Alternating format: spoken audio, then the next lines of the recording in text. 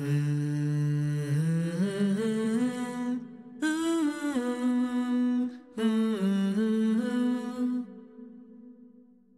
I told you there's this pill that you could take that's available for free in pharmacies all across the country, that if you take it will reduce your chances of feeling depressed or anxious, that will reduce your risk of premature death and heart disease, and might actually make society more peaceful and less vitriolic, you would say, gosh, well, where is this thing? Sign me up.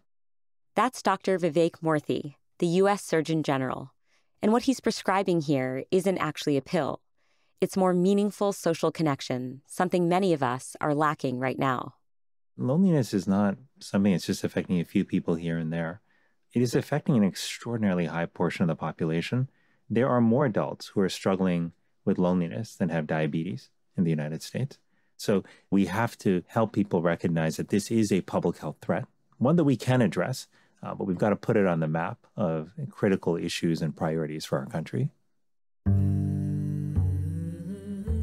On today's show, our nation's doctor tells us just how dangerous loneliness can be for our health and gives us strategies for building stronger social connections.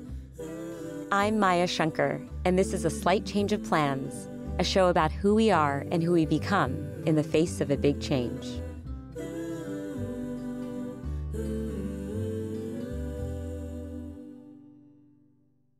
In addition to serving as the Surgeon General, Dr. Murthy is also the author of Together, The Healing Power of Human Connection in a Sometimes Lonely World.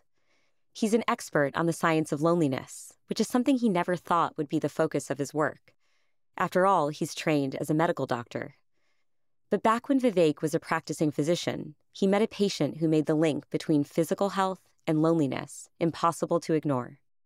I saw him in clinic one day, and one of the first things he said to me on our first visit, well, doctor, you might be surprised to know that I've actually won the lottery. And I thought he was speaking in a metaphorical sense, but he wasn't. He was being quite literal. And he said, yeah, I won the lottery, but I got to tell you, it was probably the worst thing that happened to me. And that really surprised me. So he had my attention before, but now he really had me leaning in. Yeah. And he proceeded to explain to me that prior to winning the lottery, he was a chef at a restaurant in Boston. And, he wasn't rich, but he did okay. He was able to pay his rent. He had neighbors that he liked. He had people he worked with in the kitchen who were great. He had clients who really loved his food. And he worked incredibly hard, and that was his life. But after he won the lottery, for a number of years, he had very large checks coming to him. And he sort of decided, gosh, I don't need to work anymore. I don't need to live in the neighborhood that I live in. I can move somewhere that's like big and fancy, and I can have a large house all to myself. And so he did. He quit his job. He moved to a part of Massachusetts by the sea where wealthy folks typically live. And he found over time that he was profoundly alone. And he would describe this to me. He said, I don't have like my coworkers anymore to hang out with. I wasn't getting the satisfaction of people eating my food and saying, oh my God, how did you create this? This is incredible. He didn't have his neighbors to chat with. He wasn't just seeing people walking up and down his street anymore. Instead, he was living in a house where there were big walls between the houses and fences. And it was just him and his dog.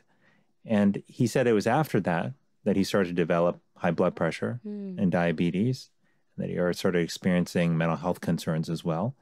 And he chalked it up to the loneliness and isolation that came from that experience, that major shift in his life. Yeah, and you've said that you were so humbled in this moment because your medical training had not prepared you to help patients struggling with loneliness. It was a sobering moment because you go into medicine wanting to relieve suffering. I went into medicine because I wanted to do what I saw my parents doing when I was growing up in the medical clinic they ran down in Miami, Florida, which is I wanted to be able to take care of the problems that patients had. And I realized that I learned about a lot of those problems in medical school. I learned about everything from the structure of cells to mechanisms of inflammation to how to manage somebody's diabetes, how to adjust their blood pressure medications, how to treat them if their heart stopped. Like I learned a lot, but I wasn't recalling a single thing that I had really learned about loneliness because it wasn't part of our curricula. It wasn't something that we understood to be one of the most common challenges our patients would face, even though it turned out that's exactly what it was. Yeah. So I did feel a sense of sadness in that moment, but it was also a realization that, gosh, I needed to figure out how to fill this gap in my medical knowledge. Time after time, seeing patients in the hospital, I came to realize that so many of them were struggling with loneliness. People would come into the hospital alone at moments where we had really difficult information to give to them. Maybe it was about a new diagnosis, or maybe it was a hard decision we had to make about whether or not to go for surgery or start a new treatment regimen, or whether or not to stop treatment for a condition that wasn't responding. In those moments, I would often ask patients, is there somebody I can call who you want to be here while we have this conversation? I know it might be tough. But far too often they would say, gosh, I wish there was somebody, but there isn't anyone.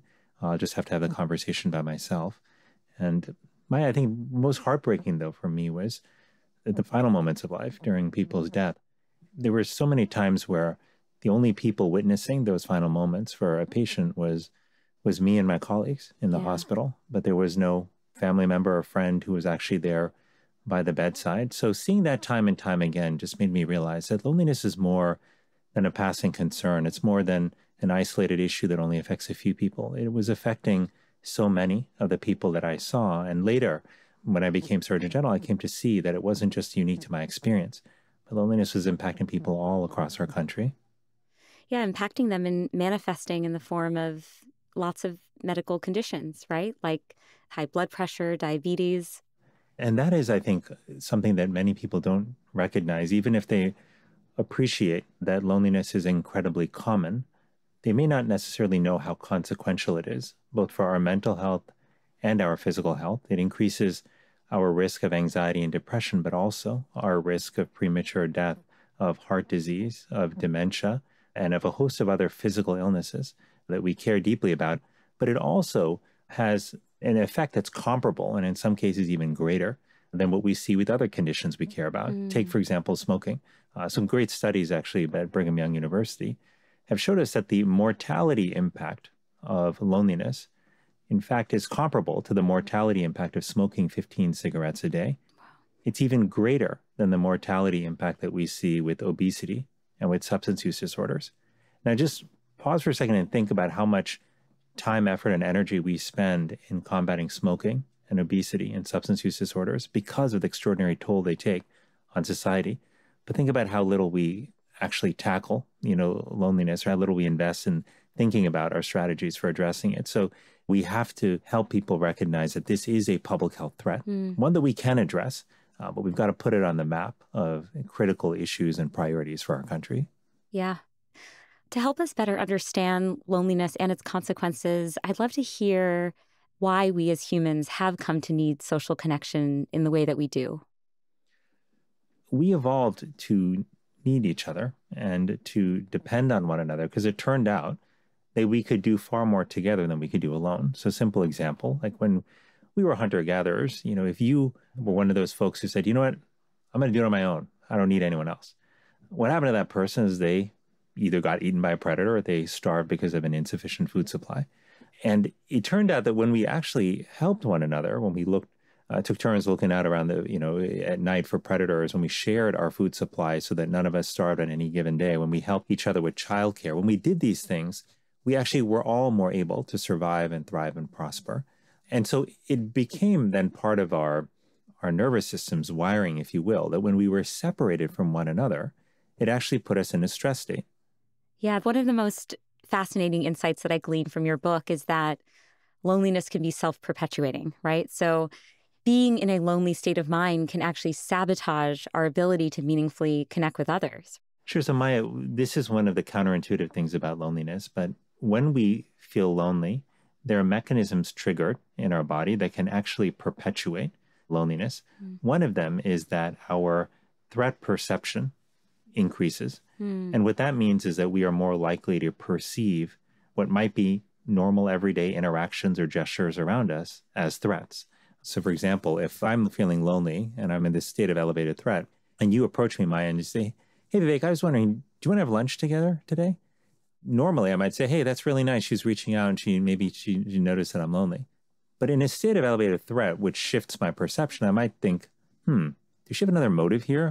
Why is she reaching out to me? Is she just trying to take pity on me? And she going to make fun of me? Is she trying to ridicule me in some way? Does she have an ulterior motive? I might start asking questions, which might either lead me to say no or may alter my interactions with you in a way that may be unpleasant. So you start to push people away at a time where you need to pull them in. The second thing that happens is that our focus shifts inward toward ourselves. And if you understand loneliness as a state of stress and threat, you start to understand why that makes sense. If we're under threat, we do want to focus on ourselves and make sure we're well. But that increased focus on self, in some cases excessive focus on self, can also be off-putting to others who might think, oh, that person is aloof, or they're too self-absorbed, or they seem narcissistic. And there's a third dynamic that's happening here too, which is that the lonelier we are, the more we come to believe that we're lonely because we're not likable. So loneliness chips away at our self-esteem, which can make it even harder to take the risk of going out and talking to people, new people, but also folks that we know, and that can perpetuate loneliness. And that's why we have to, one, recognize that, and that if you understand that, that may give you an added reason to be empathic and understanding towards others who may seem like they're self-absorbed or may seem like they're aloof. They, in fact, may be struggling with loneliness. I know that has been true for me, and I'm not proud of those moments where I have been aloof and have pushed other people away at times where I really needed them. We all have. But we all have. And I will tell you, I so deeply appreciate the people who stuck by me, despite me being who I was, and who reminded me what we all need to be reminded of, which is that we are not alone, that there are people who see us for who we are and who still care about us. I was reflecting back the other day on my own periods of loneliness and anxiety and everything, and being like, oh my God, you were so self-absorbed, and your friends back then are still your friends today. So you should just like give them all huge hugs because they deserve a gold medal for sticking by me when I was at my peak narcissism. You know, it really feels, and the research corroborates this, that our minds are wired for social connection. And there are these fascinating neuroimaging studies that I read about in your book, the ones by Matthew Lieberman. Yeah, so one interesting thing that Matthew Lieberman found is that when our brains are effectively shut off, like when we're not interacting with other people, that our default mode is actually to process and make sense of, if you will, the social connections and relationships that we have. Whether we're introverts or extroverts, whether we're interacting with people or not, our brain is processing those connections and using them to make sense of the broader world. It's actually another indication of just how we are hardwired to connect as human beings. And again, sometimes people hear that and think, oh, we're all meant to be extroverts. No, we're not all meant to be extroverts. And I say that as an introvert myself, but we are all meant and designed to thrive in part because of our relationships, and we need those. And in the absence of those, we struggle and we suffer. And, you know, it's interesting because it's tied into how we experience pain as well. You know, we think about pain as a purely physical phenomenon. But one of the things that people like Matthew Lieberman and colleagues have found is that when you experience emotional pain, it registers in your brain as well as pain. We used to hear people say often, when people were struggling with emotional difficulties in life and where they felt actually physical manifestations, you would hear people say, it's all in your head, right? Yeah. It turns out that may be literally true, but in a way that makes it even more real. Yeah. Which is that, yes, that emotional pain does register in your brain. Which is where all pain registers, for what it's worth. Exactly. And it can feel as real and as hard to manage as the physical pain that we endure. Yeah. I mentioned this because one of the reasons I've been so concerned about loneliness is I see this as one of the most common sources of emotional pain that people are experiencing right now. And if people are in pain, then we have to talk about how we address that. After the break, Vivek will give us strategies for building more meaningful social connections with others. We'll be back in a moment with a slight change of plans.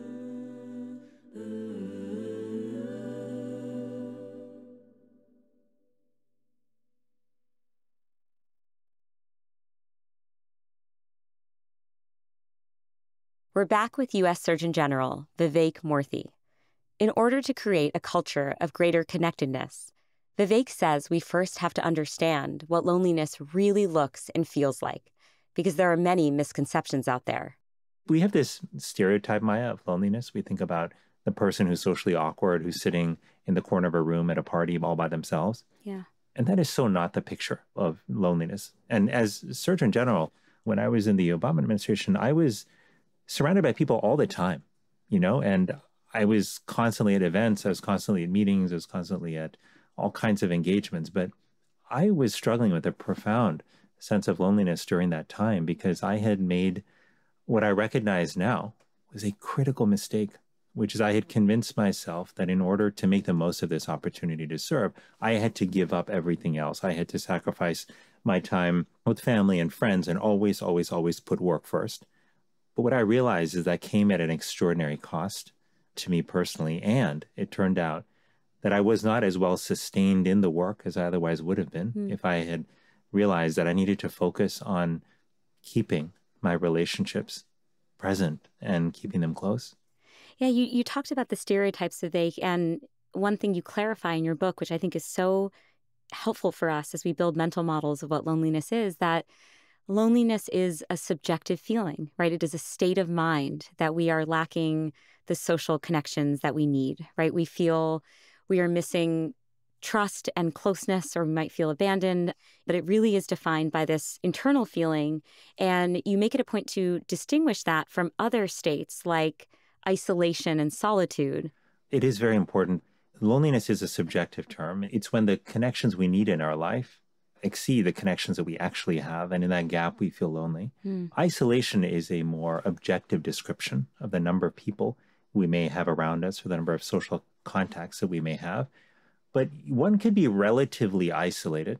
You could have few contacts, but you may not feel lonely at all because it's really about the quality of those connections. And solitude is different altogether. Solitude is a welcome state of aloneness. It's a state which can be renewing.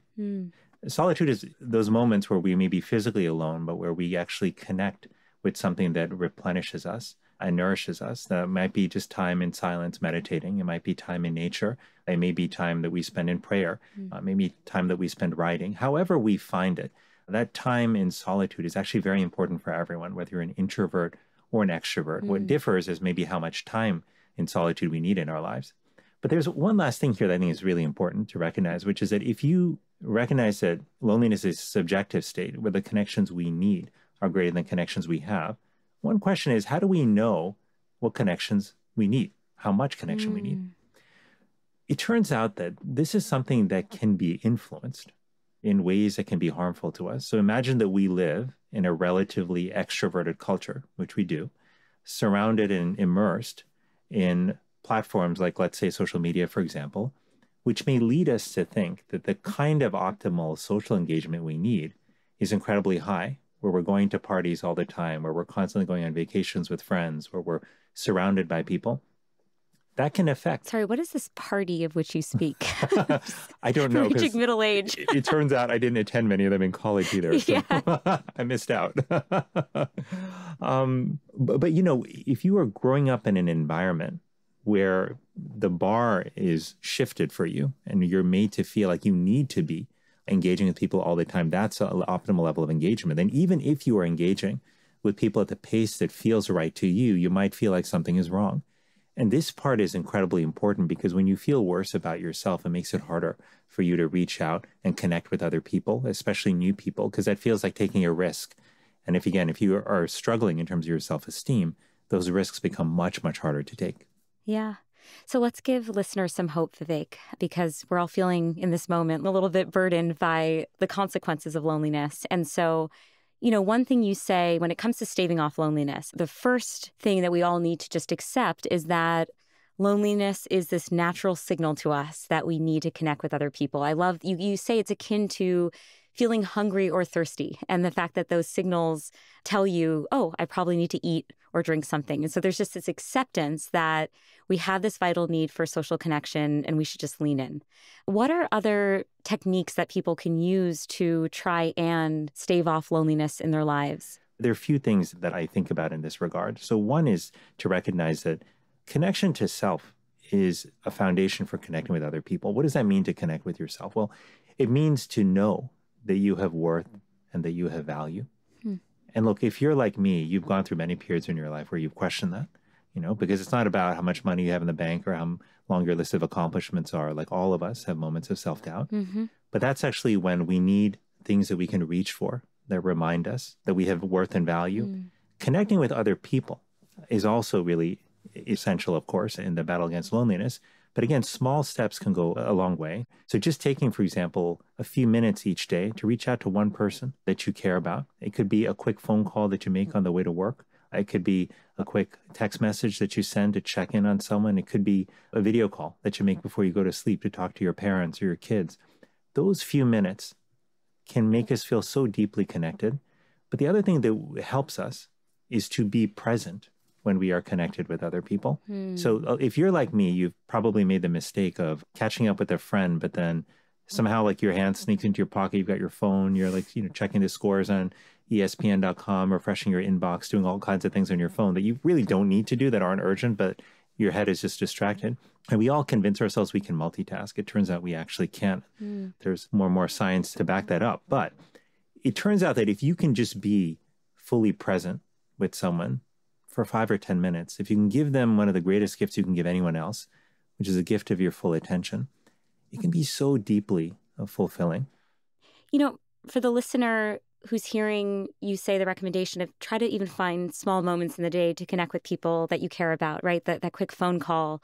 But they're thinking to themselves, Vivek, I don't even have one person that I can do that with. I want to give them hope.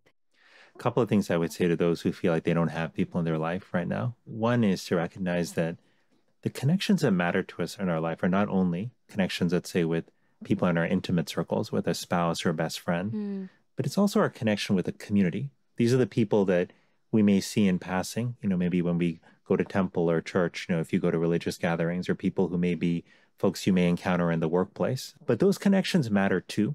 And simple acts of kindness with those individuals, simply acknowledging people, greeting them, offering, just checking in on them, seeing how they're doing.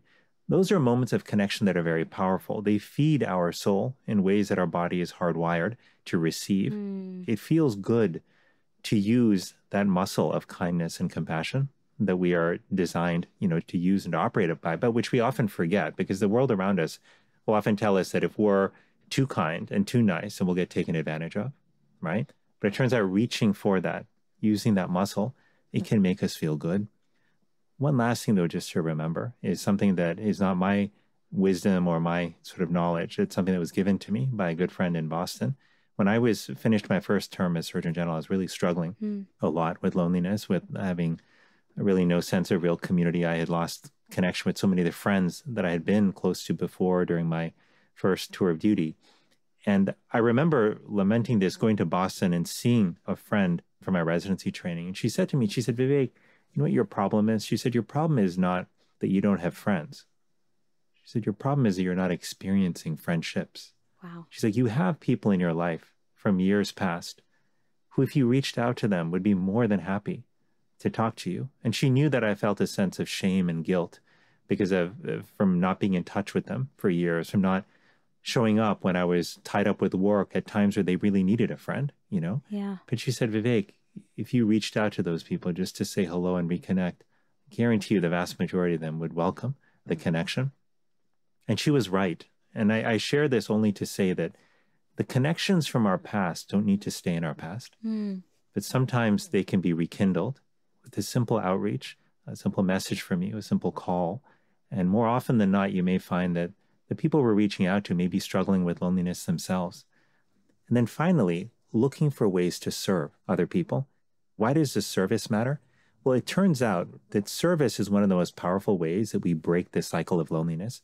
Because remember, when we struggle with loneliness, because of our elevated threat level, sometimes inadvertently pushing people away, and we're chipping away at our sense of self-esteem. What service does is it allows us to connect to somebody else in an environment where we are truly helping in a way that's immediate, but we also reaffirm to ourselves that we have value to bring to the world, right? So it both lifts our esteem, but also helps us forge an immediate connection with another human being. And service doesn't have to be, quitting your job and joining an organization that does charitable work, although certainly if you feel called to do that, you should.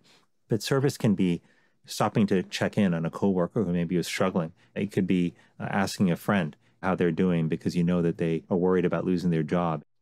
Yeah, and I love how this really helps to reframe what social connection even means and what it can look like, right? There's one line that I found so stirring in your book where you say, belonging involves more than being accepted, known, and loved. It's about sharing in the concern and responsibility for others. So, one of the people who I remember talking to is a woman named Sarah who moved to Texas away from her family and her friends, and she was really struggling. She felt really alone. And she ended up developing something that really helped her called the neighbor's table. And this is a way through which she served her neighbors. She would bring them together periodically at her home. Her father helped her construct this really big table that she put outside on the grass where everyone could come sit. She asked everyone to just bring a dish. And then she became a host for people. She would walk around helping people learn a little bit about each other, saying, hey, this is Maya. Here's a little bit about her background. Like she would just walk around serving as a connector. And what she found was two things. There were a lot of people who were struggling with loneliness around her in her neighborhood. And just a little bit of structure and a little bit of an introduction allowed them to connect in powerful ways. But the other thing she found is that serving as the connector herself actually made her feel more deeply connected to her community. And it was a powerful example to me of sometimes like when we are feeling as like we're struggling, like we need help, sometimes it is by us giving help to others that we find refuge and that we find solace. One other story I'll share is a very personal one about my mother and my father. This is when I was really young, I was woken up in the middle of the night by my mom who said, hey, we got to get in the car and go as quickly as possible. It must have been 2 a.m. I didn't know what was going on. I may have been 7 years old at the time. I was bleary-eyed getting in the car. And my sister, who's 8 years old, is also bleary-eyed in the car next to me.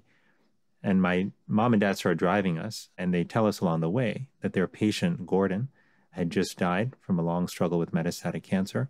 And we were driving to go to the trailer park where Gordon lived because his wife, Ruth, was still living there, and they were worried she would be grieving alone. And I always remember that moment because my parents, this was not in their job description to drive out to the trailer park at 2 a.m. to check on, a patient's widow. But it's what they felt that they needed to do. It's what they felt they wanted to do. I remember my mother, she was wearing a sari, as you know, a traditional Indian dress. And she walked up the stairs of Ruth's trailer and knocked on the door. And the door opened, and I saw Ruth come out, and her hair was frazzled, and there were tears streaming down her face. And she just looked at my mother and didn't say a word, but they just embraced. And they just held that hug. And looking at the two of them, I thought, these are two people who come from such profoundly different backgrounds. My immigrant Indian mother and Ruth, who had been in this country for generations from a completely different cultural background. But in that moment, there were two human beings forging this extraordinarily powerful connection and speaking the language of connection and love that I think we all speak in our best moments. And so I remember that moment often because it stands out to me as a reminder that we all need connection. We all have the power to build connection in our lives and the lives of others. And it's not about the big moments. It's often about the small moments, the small decisions we make to show up for somebody else.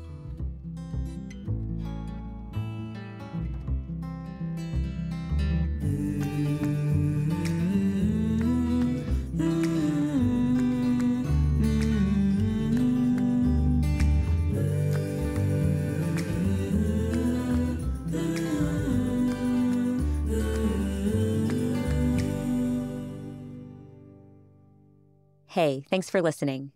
Next week we'll be off for the holiday, but join us the following week for our season finale when we hear from Javier Zamora. At age 9, Javier left his childhood home in El Salvador and embarked on a harrowing immigration journey to reunite with his parents in the U.S.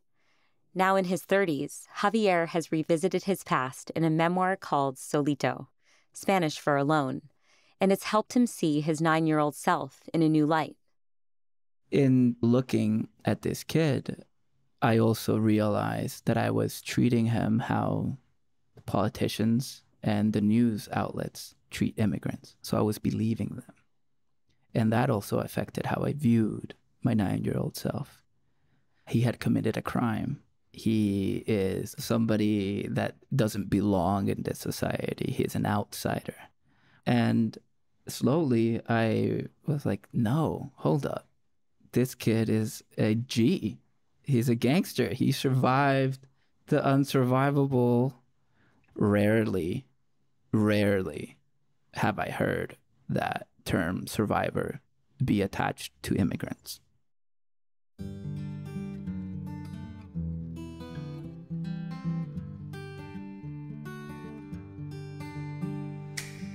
A Slight Change of Plans is created, written, and executive produced by me, Maya Shankar. The Slight Change family includes our showrunner, Tyler Green, our story editor, Kate Parkinson Morgan, our sound engineer, Andrew Vestola, and our associate producer, Sarah McCrae. Luis Guerra wrote our delightful theme song, and Ginger Smith helped arrange the vocals. A Slight Change of Plans is a production of Pushkin Industries, so big thanks to everyone there. And of course, a very special thanks to Jimmy Lee. You can follow A Slight Change of Plans on Instagram at Dr. Maya Shankar.